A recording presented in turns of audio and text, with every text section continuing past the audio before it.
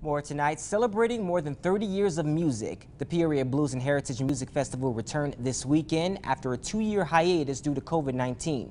WMBD's Jack Bozikas shows us what the festival had in store this year for its comeback.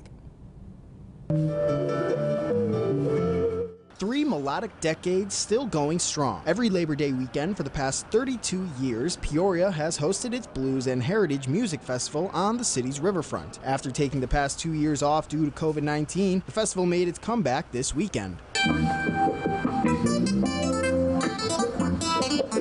From guitars to pianos and saxophones, coordinators say approximately 5,000 people showed up each year from far and wide just to listen to the bands. Director of Marketing for J. Goldberg Entertainment, Ian Strasser, says the event usually brings in plenty of revenue for Peoria and the area's businesses. Still coming out to the festival, even if they're coming out here all day, they're supporting a bunch of local food vendors. A lot of people coming from out of town, they're all staying at hotels, they're all going and checking out all these restaurants in town. Lexi Lee is the lead singer for The Holistics, a local band based out of Peoria.